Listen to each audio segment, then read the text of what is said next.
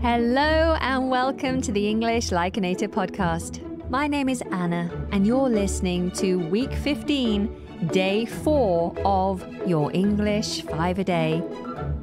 A series that is dedicated to expanding your active vocabulary by 5 pieces every day of the week from Monday to Friday. To start today's list, we have an idiom and it is to tighten your belt. Oh. Now, to tighten your belt, we're spelling this T-I-G-H-T-E-N, tighten, your, Y-O-U-R, belt, B-E-L-T. To tighten your belt means to spend less money than you did before because you have less money perhaps. So to tighten your belt. Oh dear.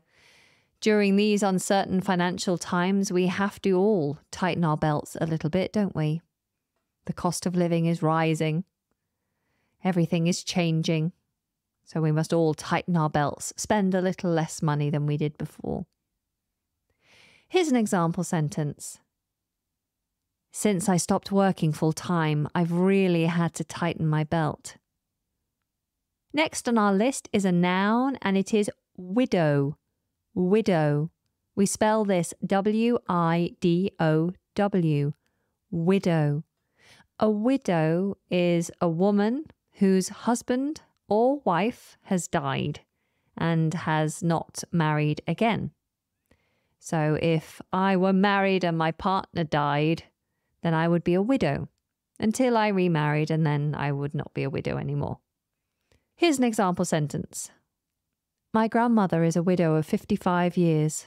She never wanted to marry again after my grandfather passed away. Moving on to something a little less morbid, we have the adjective underlying. Underlying. We spell this U-N-D-E-R-L-Y-I-N-G. Underlying. If something is described as underlying, then it's real, but it's not immediately obvious. So, I might seem perfectly healthy to you, but I might have an underlying health condition. Perhaps I have epilepsy or diabetes or a degenerative neurological issue, something that you can't necessarily see. It's not obvious to you. Here's an example sentence. He had underlying health issues that were only discovered after he was admitted to hospital with a broken wrist. Next on the list is a verb and it is exude. Exude. We spell this E-X-U-D-E.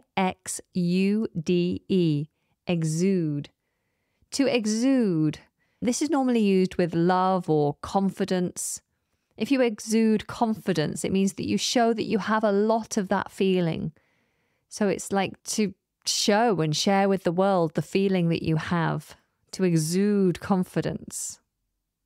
Here's an example sentence. I've never known anyone exude so much confidence as Joanna. She's a natural on the stage.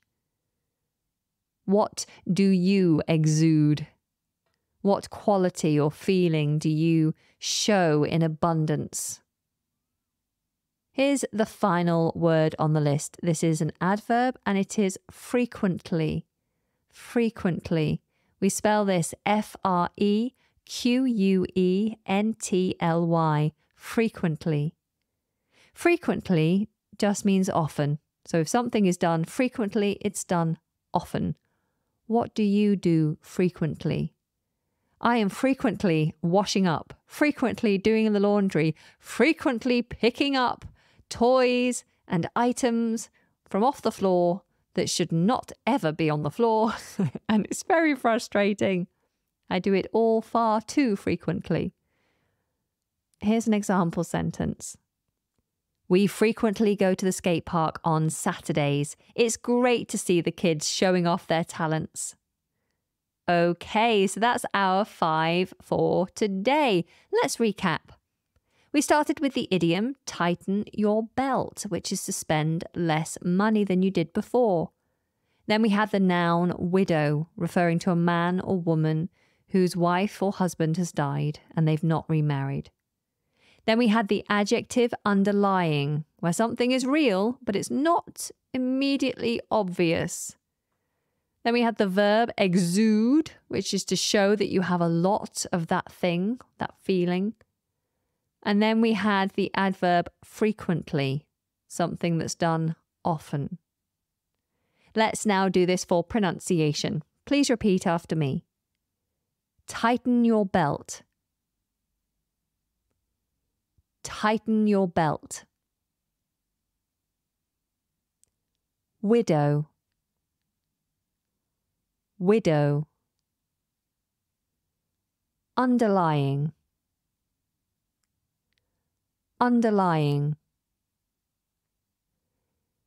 Exude. Exude. Frequently. Frequently. Fantastic. What do I call someone who's lost their husband? Their husband died and they haven't remarried. That person is a widow. That's right. And despite their grief, if they go on to show everyone that they are happy and content with their new life of solitude, you could say that they are what? That feeling. They're showing that feeling a lot. What are they doing? Exuding feelings of happiness. They're exuding happiness. To exude. Although probably in that case you'd say they are denying their grief, in all honesty. If someone seems to be well and healthy, but they have a health condition that's not obvious, how could I describe that health condition? What adjective could I use? Underlying. Underlying. I'm conscious that I've used health condition to describe underlying every time. Underlying can be used with anything really that's real but not obvious. So for example, a couple may seem like a very happy couple but have some underlying marital issues. So there might be some issues that aren't obvious. They're very real issues but not obvious. Maybe they have trust issues or they have intimacy issues. So it can be used in other contexts as well, not just health.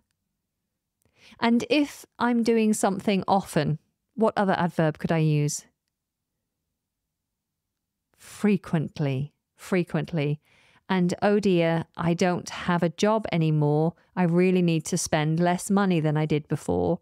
What idiom could I use here? Tighten my belt. Yes, I need to tighten my belt. Fantastic. Okay, you know what's coming next. It's time for a little story. It's never easy losing a loved one, especially when it's a husband, wife, or partner. Sadly, when Helen became a widow, her life changed forever. Her husband, Arthur, had had underlying health issues for about 3 years, but despite being medically unwell, he exuded confidence and happiness, especially when it came to his wife, Helen, and their passionate marriage. In all honesty, if you didn't know he was ill, you would never have guessed. The pair frequently went out for dinner, took weekends away, and were members of the local dancing group. They loved doing the salsa and the Argentine tango. They weren't bad at it either. It was only 3 weeks ago that Arthur and Helen competed in a local competition and tangoed their way to first place. An ex-army man, Arthur had worked his way up the ranks from soldier to colonel, leaving the army at the age of 55 due to his declining health. During his time in the forces, he had also trained as an architect, and until his untimely passing, had been working in a local interior design firm, putting together a proposal for a new function centre, dance school and entertainment venue. The money was good, but the company did not offer a pension scheme, and he was too young to receive his army pension. This meant that Helen would now have to tighten her belt. She wouldn't be able to go on those weekends to the Cotswolds or meet friends at the weekly curry club in town. There would be no more dancing and swaying to their favourite tunes. Things just weren't the same anymore. Life wasn't the same. And on that slightly depressing note, I am going to love you and leave you. Thank you so much for listening. Until next time, take very good care and goodbye.